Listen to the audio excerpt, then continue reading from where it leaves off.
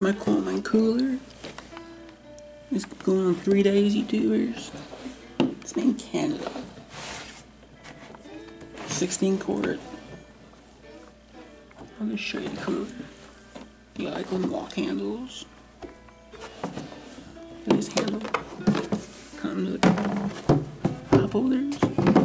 I'll show you the bottles. This is like some ice still in for 3 days ago.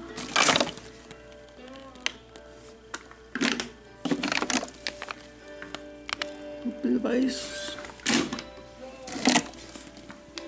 kind of a little bit of ice, homemade ice pack, still has ice in there, still some ice in it, YouTubers. Dank. This was a free cooler made in 1991. You see, you got some ice in that shit. And the good thing about these is that you can drink these waters.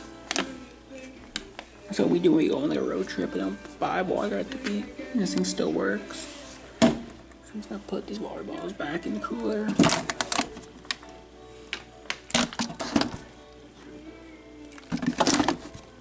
And you can put the divider in the cooler.